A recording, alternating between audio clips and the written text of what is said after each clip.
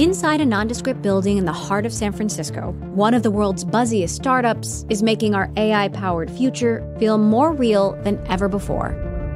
We're inside OpenAI, and we're going to get some answers. Ilya, the chief scientist, what is the flower meant to symbolize? My guess is that it's AI that loves humanity. We're very focused on dealing with the challenges of hallucination, truthfulness, reliability, alignment of these models. Chat GPT can now mimic a human. It can write, it can code. OpenAI has kind of turbocharged this competitive frenzy. Do you think you can beat Google at its own game? We didn't set out to dominate search. I want to talk about this term hallucination because it's a very human term.